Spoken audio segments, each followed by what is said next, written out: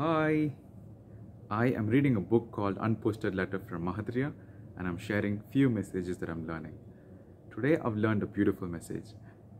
When you want to travel, you have to accept the traffic jams. When you want to be health conscious, you have to accept your tongue conscious.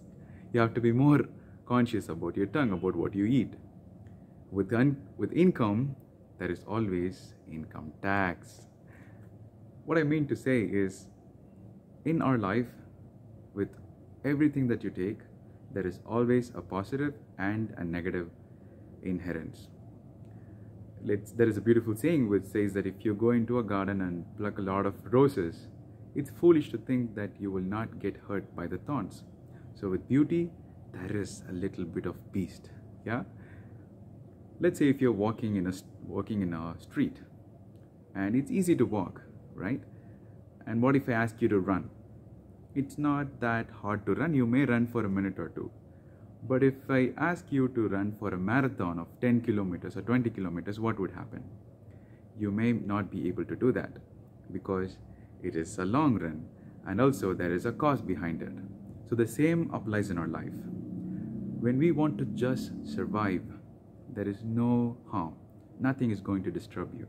But if you have a purpose, but if you have a cause, if you have a bigger cause, then you're going to see bigger challenges, bigger hurdles. And that's why they say people who handle big problems, the rewards are always bigger for them. If you're dealing with smaller problems, of course you get smaller rewards. And so a life without trouble is not even considered as a life at all. So it's okay that we all have troubles in our life, and that indicates that we're going through something and we are going to grow through something. It reminds me the quote, don't go through something, grow through your problems. When you go through your problems, make sure that you grow through your problems. That's a beautiful quote, right? And it reminds me of a story as well. So in Bible, there is a beautiful story where a lady visits a silversmith, and the silversmith is asking, why are you here? And the lady says, I want to see what are you doing and how you're making silver ornaments. And he said, okay, sit down, let me show you what I do. And he did. He took a metal, and then it's an impurified metal, and then he showed that in the flame, the burning flame. And the lady was sitting and watching what is happening. And she asked, are you going to hold this forever? And he said, yes, I have to hold it. And so it's heat everywhere. How are you able to afford all this? And he said, yeah, that's my job and I do this. And the more and more the time is running up, and she's telling, you have to hold this. He's telling, I'm going to hold this, and now it's time for the impurity to go, and it's time for this metal to turn to be silver now. And she asked, how would you know that?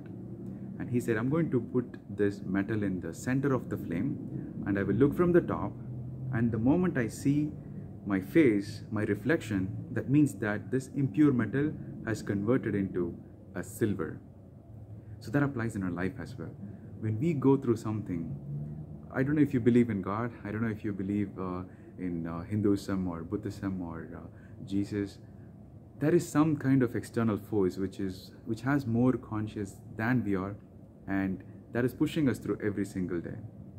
And so that consciousness, I'm not telling religion, that consciousness, that spiritual power is there, and it's pushing through us every single day.